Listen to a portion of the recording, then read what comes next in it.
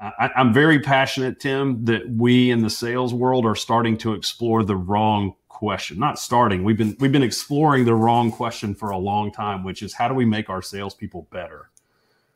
And there's no shortage of ways to make your salespeople better. What we should be trying to say is how do we make our salespeople different? Conversations are at the heart of everything we do, but how do you turn a conversation into revenue? Welcome to B2B EQ, a podcast from Uniphore. I'm your host, Tim Harris. Join me as I interview business leaders and market makers to learn how to move deals forward, scale best practices, and establish relationships that create value and grow revenue. Let's get started.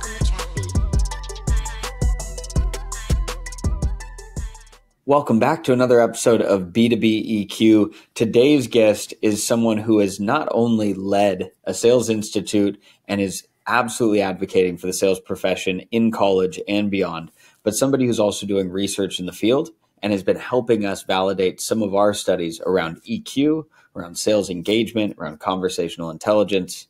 He's a PhD in business administration. He is the founder of the FSU Sales Institute and also a seller at heart. Many years spent in the field selling and making that happen. He's got over 40 companies that support his program and over 400 students becoming professional sellers in the next few years. I'm excited to have on Leff Bonney. Leff, great to have you. Awesome. Thanks for letting me be with you today, Tim. Yeah, I love the he does all this stuff, but he was also a salesperson. I like to tell people I'm a recovering salesperson, right? Like I've found a way to still, look at sales from a distance, but I don't have to be in the day-to-day trenches that salespeople face. Well, I think it's important, right? It's passionate about the service that sales provides and what your experience was, and either probably, and we'll have to get into this, probably the positives of what you got from sales, making sure students experience that, and some of the negatives maybe you saw in sales, making sure we can maybe right those wrongs for the next generation. Yeah, for sure. Let's get into it. I love it. Well, Leff, we met because of corporate visions and your work at the Sales Institute, and we came to you with a big challenge and said, hey, we've got a hypothesis, same reason why this podcast exists. EQ is at the heart of every relationship. It's the soft skills that make deals move forward and make sellers stand above their peers, right? Make that lasting impact. What got you interested in maybe jumping on this journey with us in terms of the research side? Yeah. Well, it's interesting. When we look at academic research on the topic, EQ is not something that's really been talked a lot about in sales. Surprisingly, right? I mean, it's one of those skills that we all know has to be playing a major role in a salesperson's success. And in fact, I think a lot of times when you hear someone say, this person has the it factor, I think EQ is a big part of that. And so, it's interesting to me that there was such a hole in the academic world on the topic. So when you guys sort of came on the scene for us and said, hey, we're interested in doing some research on this. My original sort of thought was, this is silly. Surely there's tons of academic research already on this. So I'm just going to go look some articles up and I'll spout them off to you and sound really smart, but it's, but really stealing from someone else. And after I got into it and realized actually there's very little written on EQ, emotional intelligence, gauging sentiment, responding to it appropriately, et cetera. Again, it's one of those things we take for granted and we know it should be a factor, but the sort of diving down into the real nitty gritty of it, academics haven't done it. So that was exciting to say, let's go see if we can get past the initial, of course it matters, to get into some, but how and why and when and all those kinds of things. So that was an exciting proposition for us. Well, and it's amazing because what I found, and people are probably going, what's a sales institute and how is this a professional research and a whole profession in college?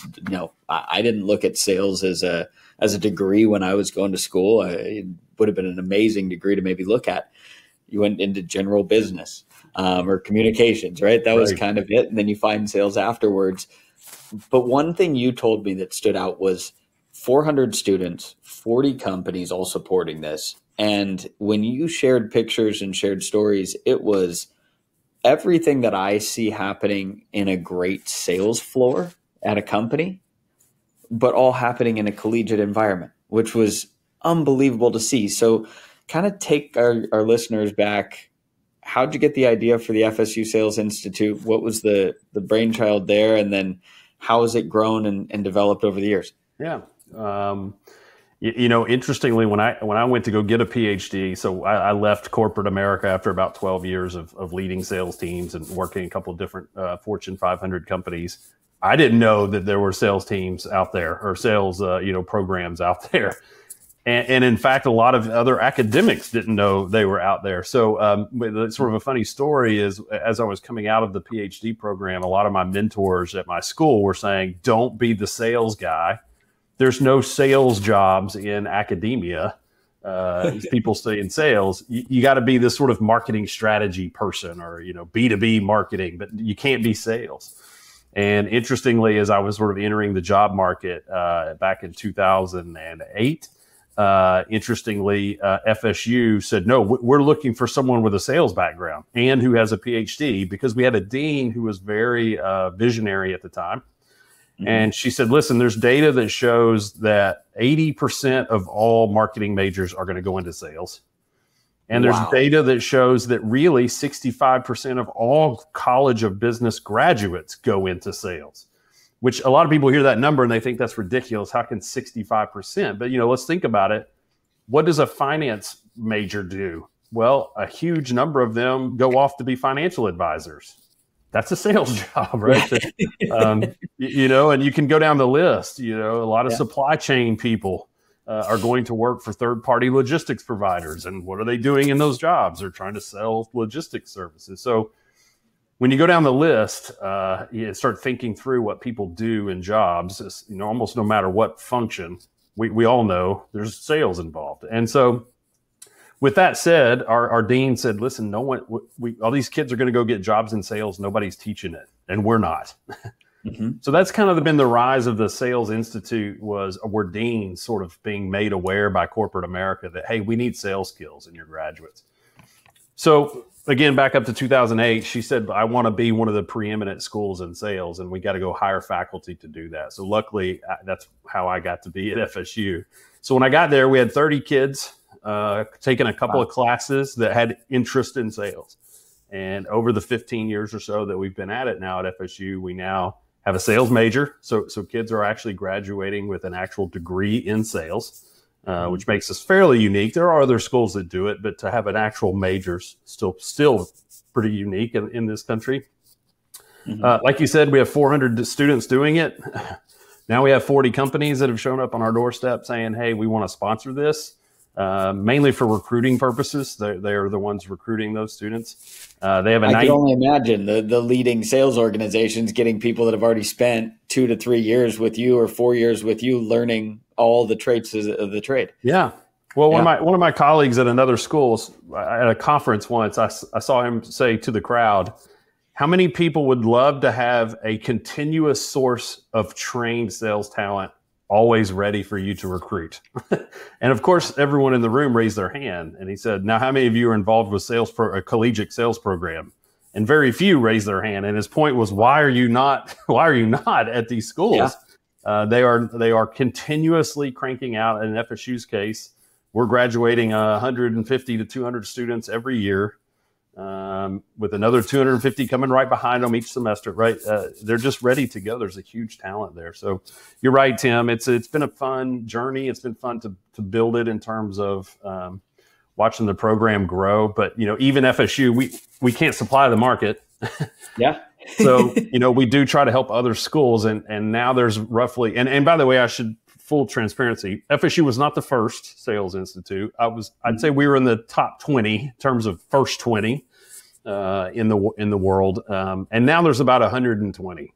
So in 15 years, it's grown to, but still there's, thousands of universities in this country, and only 120 are really playing the sales game. So still a lot of room to grow our supply, so to speak, through helping other college programs get off the ground.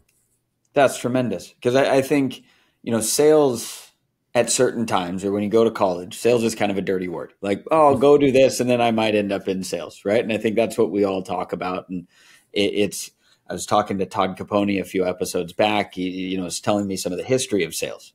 And in the 1920s, 1930s, how the president of the United States showed up and spoke to the kind of sales conference at that time of the world, and said, this is how America makes its place in the world. It's a service organization, and sellers are going to do this. Fast forward, sales has always been he's in sales, makes great money, but not exactly the most honorable, lawyers, sellers, some of those things have always been at the table. And so I love that this is rebuilding, to me, also that position of sales as not a dirty word, as a truly honorable profession of service. And that's what our economy is in the US. I mean, we are a service economy through and through. Yeah, for sure. And, that's probably one of our biggest obstacles isn't finding companies to come grab our students. It's finding students willing to, take the leap into sales. And so we have, obviously multiple classes that our students have to go through. But the very first one is just, it's an intro to sales, but we call it the mind change class, because all we're trying to do in that class is get the students to realize that, hey, it's not, the sleazy salesperson that is what it makes up today's professional, sales pool. That's not what this is. And we go on to illustrate why that wouldn't even work in today's world anyway. I mean, sales is such, for the most part, every sale is repeatable. And if you're the sleazy salesperson in a B2B world, you won't last very long, because you might get a couple of sales, but you won't get the rest.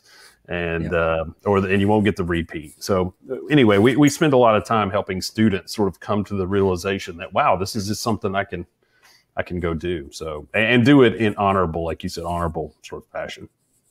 That's awesome. And I want to jump into the curriculum, but there's one thing that I noticed when we got to walk that campus that amazed me. We walked through the entire campus. You might have planned this, you might have planned it, but I don't think so. Every student that we ran into that was highly involved in the campus at the time and was in the sports complex, was greeting people and giving them tours around campus, just so happened to also be in the sales college, and well-spoken, the soft skills. I didn't ask them for the speeds and feeds of their university, but their ability to start a conversation, build rapport, and just greet somebody out of the blue was tremendous. I mean, I have to tip my hat to that, and a tip to not only the students, but your curriculum there. So what does a sales degree look like? I know we've talked a little bit about some of the role playing and some of the things you do. What are some of the curriculums that a student does go through? I really want you to kind of share that with our audience. Well, yeah, sure. So like I said, that first sales in class is, and by the way, that class is required for all marketing majors at FSU. So whether they're going to go into sales or not, they come through this sort of intro, the change your mind class. And a little marketing and sales alignment too. I have that's to say. Right. That's right. Because we want the marketers to realize too that, hey, whether you like it or not, you're probably going to have to work with your sales team. Let's make sure you understand what they're doing. So that from that intro class is usually where a young student will change their mind, right? And okay, I think I do want to be a sales major, or at least get a sales minor. And so from that class, they move into, so that's the change your mind class. Then they move into what we call our advanced sales course. And that is just role plays nonstop for an entire semester. And that's the class we call the change the behavior class. Like, okay, now we're going to actually change your behaviors around what you think selling is, which a lot of them show up trying to be the fast talking, pitch artist. And, we have to sort of break that down and then come back to, hey, no, that's not what we're trying to do here. So they get a whole semester where they probably do something in the neighborhood of 15 role plays that are scored, judged, coached, critiqued. They're recorded. So they're constantly having to go back and give themselves critique. They critique their peers. It's just a full immersion into all things role play. We have a sales management course. So also we want students to understand sort of the operation side of running a sales organization. We know that most of our students are going to go off and be sales leaders right out of the gate, but they need to understand what that career looks like And they also need to understand why their boss might be doing what they're doing. Yeah. And so we give them the semester long management class. And then we have one other course that is competitive sales role plays. So after they've sort of moved through that next tier of management and role play class, they kind of go to our capstone course, which is a competitive role play class. So this is where people are going to get racked and stacked on how did you do, just like in a real sales environment. How are you doing all semester long against your peers as it relates to performance in sales meetings. So really they end up with almost a full year of tons and tons and tons of role plays. So I say all that to say the reason you saw students that were so outgoing and professional is because I think if anything else, not only do they come away with sales skills, but they're just so confident. Yeah. They've gotten past the nervousness of talking to a stranger in a professional way. And so I really think if anything, it might probably even maybe more so than the skills we're teaching is the confidence to be able to go out there and give it a shot. So it's no wonder you observed that as you were walking around campus. Well, and it's great to see because I spend a lot of time talking to enablement folk and leaders of teams, and the challenges that constantly come up. I'm sure the challenges you hear from the companies you work with is like, well, I got my top performers. Can I just turn them into managers? Right. God, they'd love a class like that to say, what does management of a sales team look like? And why is it different than being a high performing seller? Right. I mean, the actual live training and the live environment to actually test stuff, very rarely are teams, or they're getting better at it. But there's a lot of organizations that just go, nope, here, read the speeds and feeds of our product. Now get on a call and start listening and start drinking it from the fire hose. I'm sure there's sellers out there listening to this podcast going, yep, that's how I learned. Yeah. So to get all those things, you're also setting the foundation. And I would say, if you're open to it, anyone in the enablement or that space right now, trying to figure out how to build out a program for your team, please connect with Leff, because you've built the foundational pieces. Yeah, for sure. We've learned a lot, because another thing that we're doing is sort of studying what is the best way to teach somebody sales. We have the advantage of being able to sort of change from semester to semester the tactics that we're using to train these students. Whereas somebody in learning and development or even sales enablement in the real world, you don't have that ability necessarily to say, I'm going to change up our whole corporate training program around sales.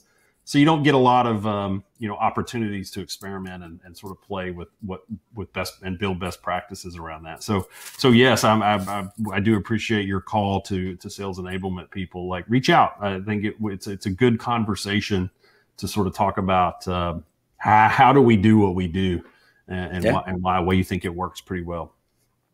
Because I'm married to a teacher. My mom was a teacher, and I can say that the audience that I spent time with in Seattle recently at the SEC, all sales enablement, that's what it felt like to me. It felt like you're around a group of teachers, people that really wanted to help their teams grow, learn, and expand their knowledge to succeed.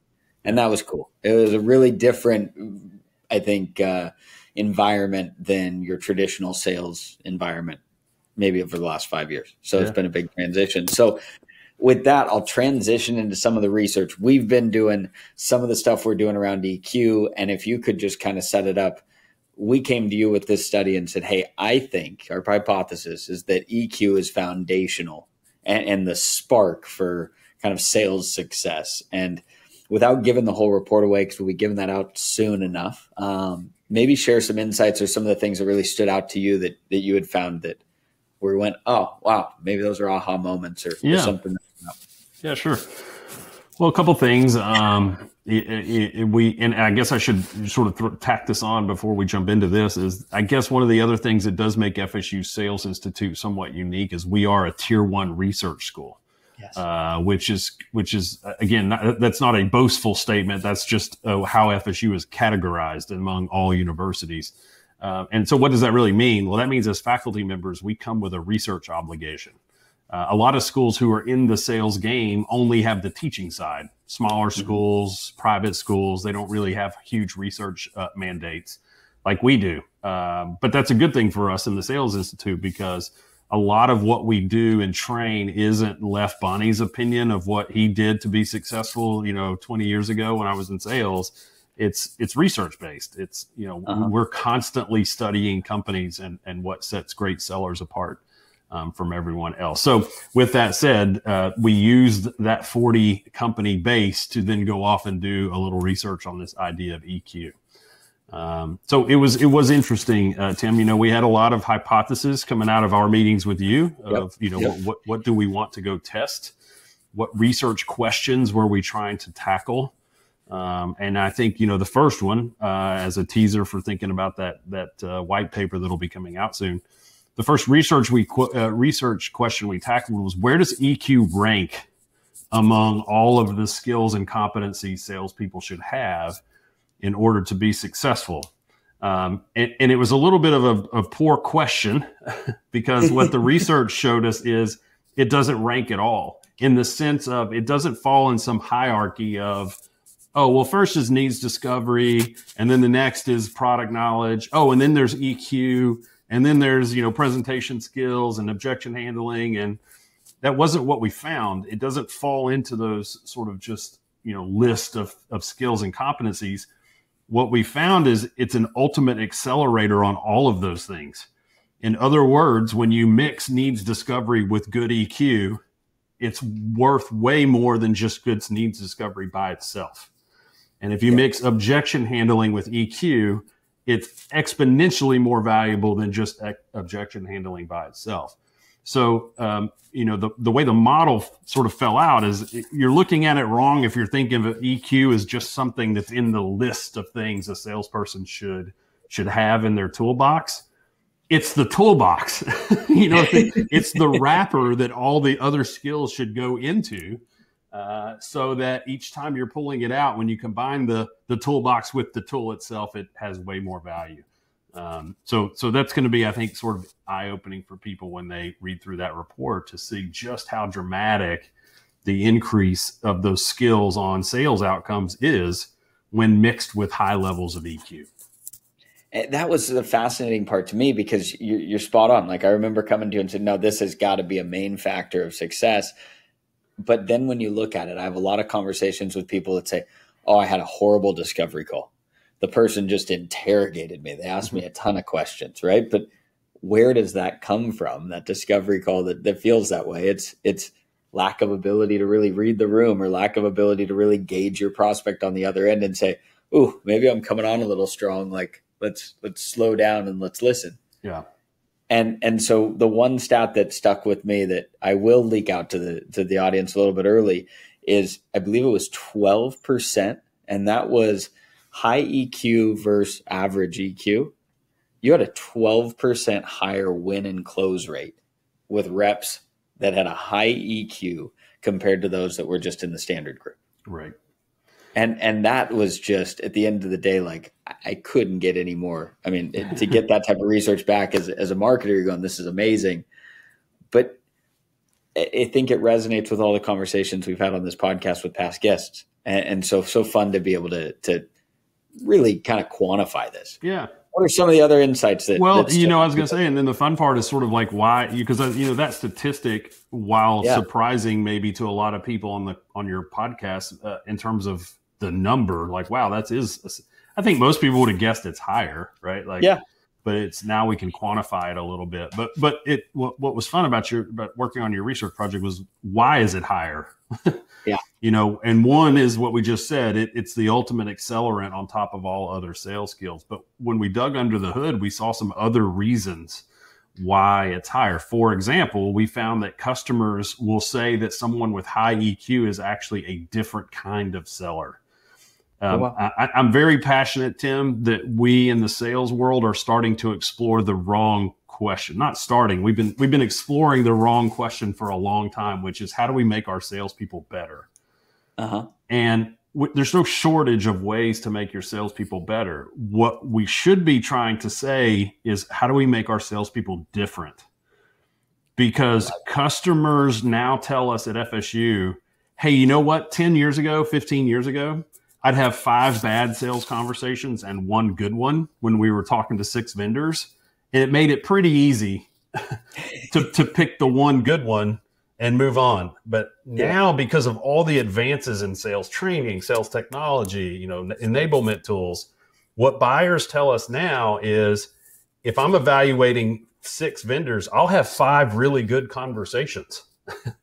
The sales game has been elevated, and they say, but what I can't tell is, how are those 5 good conversations different? Like they're all good, but all good in the same way. Mm-hmm. So what customers tell us is, I have an even harder time telling sellers apart now than I did 10 and 15 years ago. Everybody walks and talks and, looks the same. They know the words to say. They know the slides to use. Yeah. I mean, in a good way. I mean, it's good to say the profession has upped its game, but we've all upped our game equally. So at the end of the day, a customer, can't tell the difference. Just as a quick aside, I used to work for a training company, did some consulting work for a training company. And a company in the tech space actually called us to talk about, hey, can we buy your sales training? I'm not kidding. 2 weeks later, their number one competitor called us and said, can we talk about engaging you guys for sales training? And I had this sort of light bulb moment where I'm like, how many people are out there doing things in the sales world to a stalemate? Yeah. You know what I mean? It's like, I make an improvement in my tech stack, or I make an improvement in my training. I don't actually get an advantage. All I do is go to a stalemate. Yeah. And again, I'm just passionate that that's happening in the industry. And at the end result for the customers, they can't tell people apart. So where am I going with this? One of the things we found in our study is that EQ actually is a differentiating factor. Customers will rate a seller with high EQ, even if they talk about the same stuff. Yeah. But that EQ, they talk about it in a way where they can sort of monitor the highs and lows, and they talk about the right thing at the right time because of EQ. They're seen as different. So customers, it wasn't just that, hey, this is a good salesperson with high EQ. The customer said this was a different salesperson, different kind of salesperson. So I think another sort of important takeaway for your podcast audience is, hey, it's not just about being better. It's, what does EQ do for us in our sales organization by being different? And that's important. I think it goes back to some of the foundational stuff. I mean, we've seen over the last 10 years, all of these emails, all of these things be optimized. We're seeing AI and generative formats, right? Optimizing the perfect email to send, the perfect LinkedIn post. And you're right. I think at a certain point, then everything just is really good vanilla. Yeah, that's a great way to say it. Yeah. Right? It's amazing, but it's really good vanilla. And nobody goes back and goes, oh, I remember this one place 5 years ago where I had the best vanilla ice cream. Yep. It's always something unique or different that sets you apart. Really good call out, and excited to dive into more of this research. The other thing I'll tease out is, we're even getting some of our Q for Sales product into the live hands of students and sellers to test some of these things out in terms of accuracy and all of those pieces in a real live selling environment, which is a whole nother way of testing and research that FSU offers that is beyond anything I've ever seen. So not only academic, but also getting to trial and kind of trial by fire, learn how some of these technologies work in an environment of both real and tested. Yeah. Well, sure. That's a win-win here too, right, Tim? Because we want our students to come out exposed to sales technologies. And so we are appreciative of companies like Q for Sales who are willing to let the kids play with the toys, so to speak, because it really is a good experience for them to come out and have conversational intelligence tools that they know how to use already.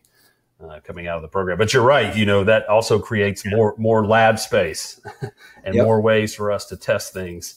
And so we're very excited. That the third thing I was going to say was this idea that, our research showed that sellers are not very good at remembering customer sentiment.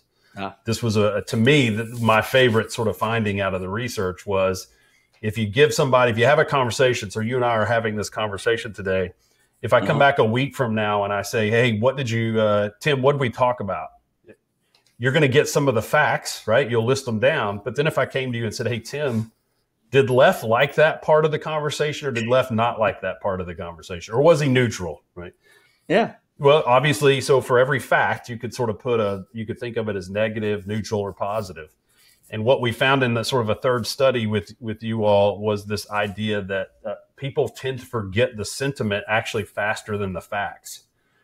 Wow. So we'll remember that we had a conversation about sales programs and that there are other schools that have them and so on. But when you say, hey, Tim, was Leff positive or negative or neutral on the fact that other schools are doing this, you're going to say, oh, well, Leff was, 3 weeks from now, you might say Leff was pretty negative about that.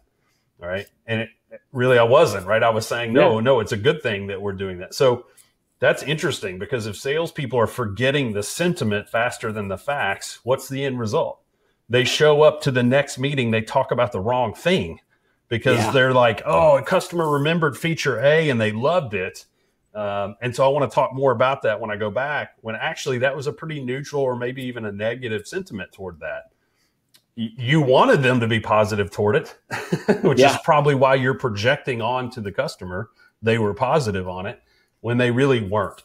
So I say all that to say our follow-up study to that in the fall is going to be, we're going to do a lot of work on that using our students and using your tool to see, hey, does the Q for Sales tool actually improve on that? Does it help people, sort of like in a note-taking kind of way? Does that sentiment feedback that they're getting throughout the call, does it stick with them? So that if we go ask them 2 weeks from now, hey, what was the sentiment of different parts of that sales meeting? The tool helped ingrain it in them so that their sentiment memory is even better. So we're excited to go see what we find when we do that. But there's just an example of how partnering with you and using our students combined with technology gives us a pretty cool lab and some cool research to do. Well, and you're getting my mind thinking, because you're spot on about the idea of like, we project it, right? I mean, we could be talking about pricing on a sales call and somebody's, sounds great. Yep. Pricing's good, but tell me more about it. So then you have a good 5-minute conversation. Oh, well, what were the topics you talked about last time? These things. And you don't want to bring those things up. And I find that either sales has a trouble dealing with, hey, I'm putting too much time on the wrong accounts, or I'm putting too much time on the wrong topics and I'm not moving something forward. Right. So 2 things that should be really, really important to kind of research out and see if we can find some more. Yeah. So it feels like the Michael Scott effect, right? Like Michael Scott, everybody in his mind, everybody always loved what he was doing. Right. Yeah. but he was wrong about it, right? He was wrong about the sentiment. And it was because he had such a strong passion about things he was usually getting himself into that he was projecting that onto other people. I think that's very real. I think salespeople get, especially around new widgets, right? Like, oh, we're the only one in town that has this cool new widget or feature.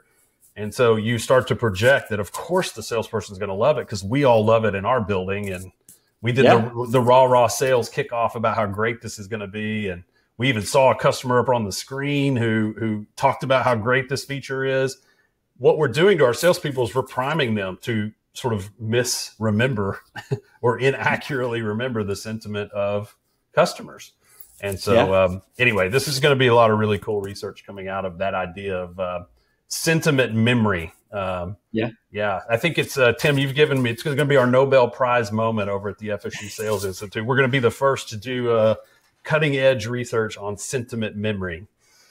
I love it. And I can't wait to share the report. I can't wait to, again, be somebody who's supporting and evangelizing sales in a whole new way, because at the end of the day, this podcast, the stuff we've been doing is all about bringing the human back into enterprise sales and having some technology to support that a little bit. So really, really fascinating. And that report for our listeners, for those that are catching this podcast, it'll be coming up a little bit later this fall. But in the meantime, what are some of the things, I got to shift a little bit. What are some of the things left that you see changing in the sales industry? What are some trends that you're seeing going on? And what are you excited about in the future? Yeah. Well, a few things. Obviously, in the last 120 days, every doom and gloom, AI is gonna, somehow take our jobs, take us off the planet, right? Like this AI is, we're all doomed. I think you get that kind of reaction with, any earth-shattering innovation that's hit the world. We've all had really crazy reactions to it. I think we're settling down a little bit, and in fact. We just had a conference at FSU 2 weeks ago where the conversation was about future topics of sales education and how is AI going to impact it. I think some of the interesting things is, we spend a lot of time on prospecting at FSU. Yeah. How do you find a customer? And I think we can stop. I think AI is going to be such a really great tool for helping you find and qualify and even start to get some level of sort of some needs discovery, maybe before you even talk to the customer, all from AI tools. So I think, which I think is a good thing. I think that's a positive thing for the sales profession. Because when you think about where do we get a lot of our negative connotations around salespeople, at what stage of the sales process do we get the most sort of frustration as a customer? It's from the prospecting phase, right? Spot on. You're spot on there. Yeah. I mean, that's where we piss people off, pardon the French, but that's where we make people mad as salespeople. And so I think that you letting the technology tools do some of that and letting a customer interact with an AI tool that would sort of qualify or disqualify, and in some ways let the customer opt in to the sales process in a more efficient way. We end up having, I think the ultimate end result is going to be better conversations because we're starting, but everyone runs around the sky's falling because customers are engaging with sellers later and later in the process. I would argue, is that really a bad thing that the customer is showing up more educated, more knowledgeable about what's going on in the industry, more willing to talk to us because they read things about us that seem positive to them? Like, is that really, we always read that stat in a negative way. And I would argue maybe it's not so bad that the customer is in a better mental space when they start to engage us as sellers. So I do think sort of that front end of the sales process is going to get changed dramatically, and I think probably for the better. I do think what I see changing a lot is one of the highlights of my career, Tim, is I got stuck in a car in traffic in Orlando, Florida, with a gentleman named Neil Rackham. And most people in the sales world will know Neil Rackham because he wrote the book called Spin Selling. Yes. Spin selling has just been the foundational sort of sales methodology for going on the better part of 35 years. So anyway, in this conversation, I asked Neil, this happened just about 10 years ago, maybe a little less. I said, Neil, hey, what do you see? What are you surprised about in the sales world and how it's changing? He said, well, I honestly can't believe spin selling is still around. And I said, what? This is your baby. Like, you wrote this book. And he said, yeah, honestly, I just thought something else would have displaced it by now. Yeah. And I think he's just one of these men that is ahead of his time, because I do think now we're starting to see spin selling, or that foundational consultative style of selling, being displaced. Now, why is it being displaced? Because a lot of times when the seller shows up now to interact with a customer, or vice versa, the customer's already done their own needs discovery process. I've already sort of scoped my problem. I already know how bad it hurts. I already know how quickly I should fix it. I already know what the benefits of fixing it are. Like, I don't need you to spin sell me. I'm literally going to give you this, what we've done in terms of our problem scoping. Sellers need to be able to do two things. One is, did they miss anything? Right? Yeah. So it's not needs discovery anymore. It's needs confirmation. And that distinction is important because if you start down the discovery path when you should be going down a distinction, a confirmation path, you automatically, again, you've turned a customer off. I don't need you. So where am I going with this, Tim? Methodologies are changing quickly. And our research at FSU shows that, hats off to the challenger guys. I think they were one of the ones that started to help us call into question a lot of the methodologies that are in play. Where I would disagree with them is that they say something like 70% of all sellers are challenger sellers. That's not what our research shows. Our research shows top performers aren't challengers. They're not consultative sellers. They're not relational. They're not product feature sellers. They're all of those things. Yeah. What sets a high performer apart is they know when to be a challenger versus when to be a consultative seller. So I think methodologies are expanding and changing. I think sellers have to be more adaptive than ever before, but this is where technology can come back into play. I think there's going to be a lot of tools, yours included, that can give sellers clues.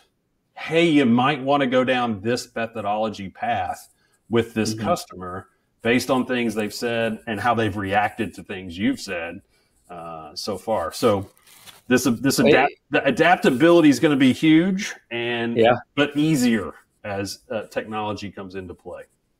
That almost makes me excited to hear, because I'll share really quickly an anecdote of a personal story. So I was shopping for a barbecue, pretty good size purchase, nothing that it's not a car, but good dollar amount. And I did all my research, and then I called the person, and I pretty much had, okay, is it this model or this model? Or is it this or this? And that was exactly what he did. He got on the call at first and he was like, hey, can I take you through all of them? And I said, nope, I'm researched. And he pivoted immediately and said, well, what did you like and what do you have questions on? Yep. And then I shared that with him. And maybe not to the company's love, but to my satisfaction, and where I would promote and go back to this company and back to this seller, is he said, no, based on your situation, you don't need that model. You can do this one and you'll be just as happy. And spend a little bit more money here and don't spend as much money here. And it was very consultative and supportive, but he didn't try and put me through a whole process. He didn't try and ask me 1,000 questions. He answered what I needed, understood that I was pretty educated on it, and then just followed up to give me all the information for all the logistics, all the speeds and feeds, and all the things I'd need to do to get it implemented or get it done. And I also think that in the pre-sales is something that maybe a lot of organizations miss. A lot of the times it's like, I want to buy it, but now I need to see what it's like to actually plug it on, turn it in, set it up in my environment. And I need you as more of a guide to do that, especially in technology sales. Right. Which is moving the seller back in the process. But still, it's where I think they can have the best impact, because it's eliminating buyer remorse. Yeah. Right. You talked about, hey, the seller that's just kind of the sleazy car salesman of the olden days that we always get a bad rap for. But if I'm really somebody that's guiding you and helping you and giving you all the resources to make it successful in your environment, now I've just turned into a totally different role. Yeah. Now it's that service organization. Yeah, and for the next customer, maybe he is starting back at square one and he needs to walk through right. That's the thing. It's I think we've gotten qualification sort of wrong over the years, because I think when you think about what are we doing in qualification, we've been really trying to figure out, is this a good or a bad customer? In other words, high chance to buy or low chance to buy. And I would argue we're missing one more critical element to the qualification process, which is, and what type of selling process do they require? Yeah. Because you could actually end up with too high, like they're highly qualified. They both have a really high chance of buying, but only if we approach them in the correct way. And in this case, you had someone in your grill example smart enough to read the situation and go the right direction very quickly. I think that's something that qualification tools in the future need to be doing. They need to do more than just say, thumbs up, thumbs down, do we pursue this? It should be thumbs up, we pursue it, and based on what we've learned through the qualification process, this is how we should chase them. Having a data-driven approach that dictates that to sellers, like, hey, we've got data that says this kind of customer, this is your best approach. Having all that kind of cool tech and data analytics available to sellers is going to be game changers. But it also creates new problems, right? Like, because now that what that means is we got to teach sellers not how to sell one way, but maybe how to sell 4 ways. Yeah. And I've had a lot of CEOs look at me and say, wait a second, I couldn't get them to do the one way. and now you're telling me I got to do 4. But I think that's where, again, technology can sort of do some on-demand coaching to help. But my answer back to them is yes, that's what I'm telling you. You got to teach them 4 ways or you're going to get left behind. Well, I'm excited to see the future of sales. I think there's a lot of optimism in the different people that I've talked to, yourself included. I love seeing what Florida State's doing. A big shout out there, and for all your support in the Sales Institute and our research. For those that want to get in touch, for those that want to go maybe meet with you in Florida or come by the university, what's the best way to get in touch with you, Leff, and kind of share those details with everybody on the podcast? Well, maybe my parents were, clairvoyant. Naming me Leff Bonney was a pretty smart marketing strategy on their part, because as of about 2 weeks ago, I put my name in LinkedIn. Only 1 returns back. So I don't have to really spend a lot of time telling people how to find me. Go to LinkedIn and write Leff Bonney, and you're going to just get 1. Makes it really easy. Awesome. And follow his journey. See some of the stuff they're doing at the university. If you are leading a sales organization and you are looking for talent in today's market, also please connect, because I can tell you just from the talent I met there, these kids are going to be absolute rock stars in their field in the next few years. And really excited to continue the research with you. Leff, thanks so much for coming on B2B EQ. Really cool insights that you shared today. Great conversation, Tim, and thank you for the support and letting us be a part of things at the Sales Institute. We need companies like you showing up, asking us to do these things for us to survive. So thank you. Hey, well, that's what it's all about. We thrive together. And to all of our listeners, thank you for tuning in to another episode of B2B EQ. Go ahead and follow, like, share, comment, give us your feedback. Send it over to a friend that might need some help with sales enablement or sales coaching or sales leadership. And we'll talk to you next time. Thank you. We hope you enjoyed this episode of B2B EQ. Be sure to rate, subscribe, and follow the podcast for more exciting insights. To learn more about the value of EQ and the technology powering today's conversations, visit us at uniphore.com.